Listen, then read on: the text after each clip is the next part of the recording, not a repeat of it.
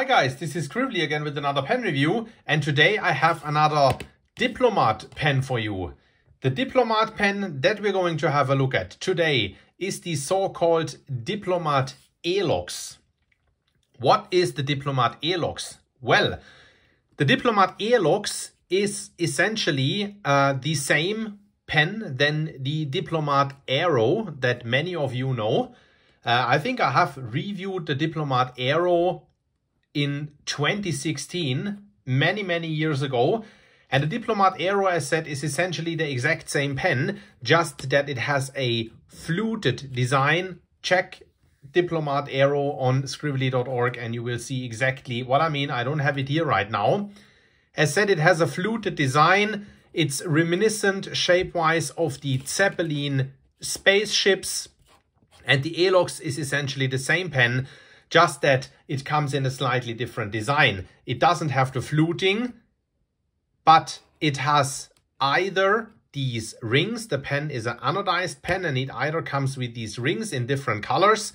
Right here we're looking at the orange one. It also comes in green, purple, blue, and I think a bunch of other colors. And there is also a different design, which I think is called Matrix. Well, and then you have kind of a checkered matrix design on that pen. The Elox looks much more futuristic than the Aero, even with those rings. And if you have it with the matrix design, it does look even more futuristic. Just while I'm talking about the Aero and me having reviewed the Aero in 2016, let's talk price right now. This pen costs, I've been right at the beginning of the review, this pen now costs on the Diplomat online shop, I think 230 euro. I think the Aero goes for 195, something like that. I checked it on appelboom.com, round about a similar price. When I reviewed the Aero in 2016, and I'm checking my website here in parallel, I said that it was available from around 85 to 100 euro, meaning that the price of the Aero has almost doubled since 2016. Also because I was surprised that 225 euro for this pen. Well, it's a nice pen. I'll cover it now, right? But 225 euro is quite cheap, quite steep, not cheap. It's quite steep, at least in my opinion. I mean, you get all kinds of Faber-Castell pens for much less than 230 euro. Anyway, the Diplomat, right? It comes in this box here that you know from the Diplomat pens that I have reviewed in the past. It's the Elox, as said, the Füllhalter or fountain pen in black orange, extra fine nib, and then no surprise when I open the package, right? It's this nice aluminium that is known from Diplomat pens. Get a warranty card, get 2 cartridges, and that's it. So the Diplomat Elox, as said, a pen shape reminiscent of Zeppelin spaceships. You can also say it's like a cigar-shaped pen, right? It has 2 steep ends, one a bit more pointy than the other. It's anodized aluminum, meaning it's a quite lightweight pen. You have the Diplomat ink flower logo here at the finial, laser etched, I assume. You have a matte black anodized clip. See a little bit fingerprints on here. Quite springy, works very well, quite nice clip. You see these aluminium rings that are ever so slightly recessed into the pen body cap, or the pen cap, the body down here. Very nice, vibrant orange, looks really cool. I do like it a lot. Then you have like Diplomat in all caps, looks a little bit Art Deco like, I find. Germany then in small letters, very nice. And then tapers down quite a bit to a pointy, again, matte anodized end. It's a friction fit push-on cap. with some sealing inside here to prevent the nib from drying out. Has a very satisfying closure mechanism. Hear this click? And has like a very satisfying feel to it. It's almost a bit of a fidget toy. Very nice. Oops. You have a very nice, pretty long orange section. So then if the pen is purple or green or blue, then the section will of course mirror the pen color. Fairly long, tapering down ever so slightly. No problem finding your grip on that one. I don't find it slippery. It has a bit of texture to it. Very, very minimal, but it's I think enough to, you know, prevent your fingers from sliding down.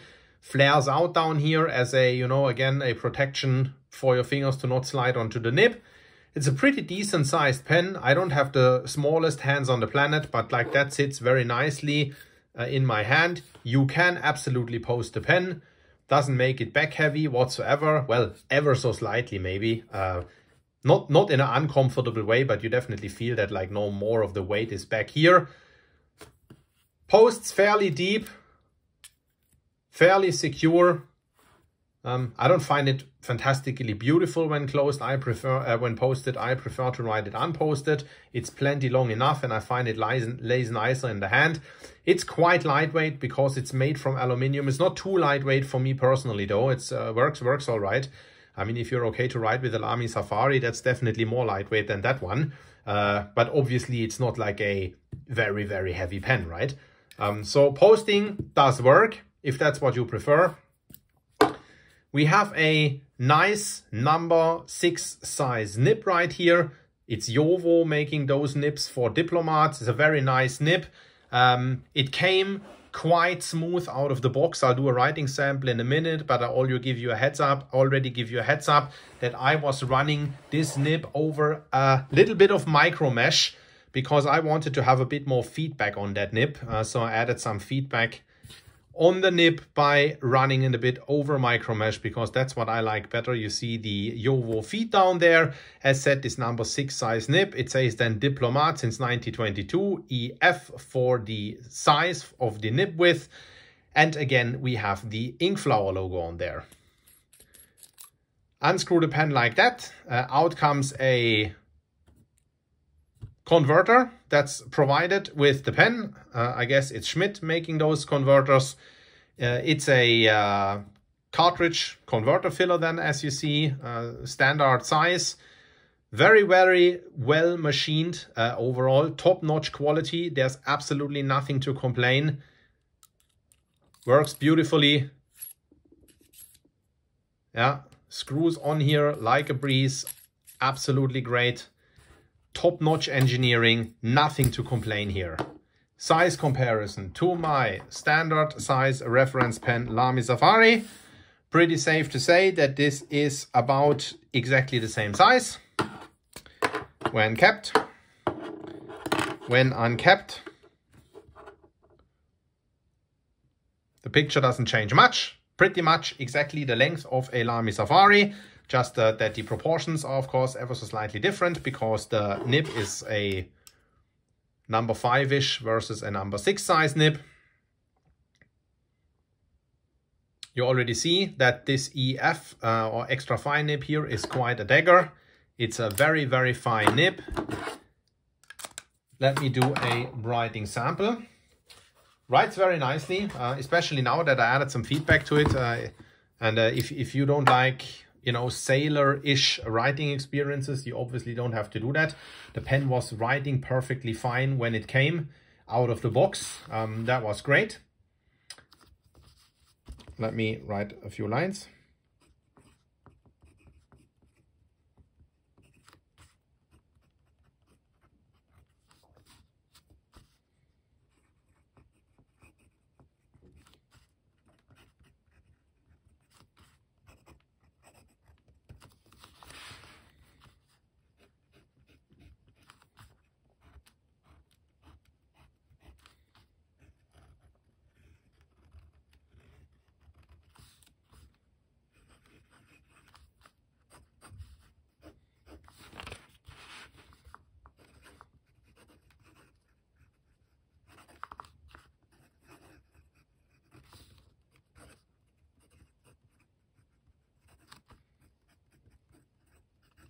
So there you go. That's the Diplomat Elox. The writing experience is okay. It's nothing that knocks it out of the park. If you don't press the pen really, really hard, it's stiff as a nail. You can get some line variation out of it, as you have seen right here. But you really, really, really have to push it. I definitely wouldn't want to write with the pen like this. Number one, I don't think, or I know that the nib for sure is not intended to be written like that. Number two, you will have to press much harder than if you would write with a ballpoint pen, which kind of defeats the purpose of writing with a fountain pen. On the upside of the coin, of course, this will give you quite a lot of consistency in your line, because if you don't push it, the line will be very, very consistent. It's a very true to the size extra fine. Just for you to have a bit of comparison, here you have a fine nibbed Twisby Eco T, and you see that the nib is wider. Here's the Lamy 2000, also sporting a fine nib. Right, and you see the nib is wider, so it's a pretty true to the size extra fine nib. As said, writes perfectly well, absolutely does the job. Is it a fantastic writing experience? Yeah, not really. I mean, these Jowo nibs, they're really good. The Diplomat nibs are really good. I have the feeling that the ones that I tried back in the days, maybe it was either because they were a little bit wider or they were slightly different back in the days. It was a little bit better, more interesting, more exciting writing experience. There's nothing wrong with that. It just doesn't, you know, really do anything to me, as in, you know, like being a bit bouncy or springy or something like that. But it doesn't skip. It keeps up with fast writing, puts down a very consistent line. You know, medium wetness. This here is inked, by the way, with Pelikan Edelstein Topaz, which is like a fairly dry ink, or an ink on the drier side of the spectrum. So won't give you crazy wet lines, especially not when you compare pair it with drier inks. So that's all right. Price, as said, we discussed it in the beginning, 220 euro for a cartridge converter pen with a steel nib. I find is not outrageous, but is definitely on the more expensive end, especially comparing it to 2016, the Aero, when it went for like 100 euro. Now I know the Elox, perhaps because of the anodizing and the coloring and so on, is right now going for 225 euro, whereas the Aero goes for 195. So it's a little bit more expensive. But I'm wondering overall whether fountain pen prices maybe have increased quite a bit over the last few years. I think I will in the future look at that a little bit deeper as well. Of course, I've been doing these reviews now for very many years. So and of course, online you can check the price references and how prices have developed the last 5 to 10 years. We'll keep an eye on that. There's definitely nothing wrong with this pen. If you spend 200, slightly over 200 bucks on that, it will serve you well. It is a very well built pen. I don't think that there's anything on this pen that, you know, is flimsy or prone to breaking. I'm sure this will be a great investment. But of course, if you're looking into alternatives, as said, for instance, Faber-Castell makes fantastic pens, also great build quality, also cartridge converter, also steel nibs. And you will find plenty of selection, such as the E-Motion, for instance, or the Ondoro, which will not set you back 220 something euro. But hey, that's up to you. There's nothing wrong with the pen, as said, built like a tank, all good. That was just like a small pointer on price and perhaps also on fountain pen price development.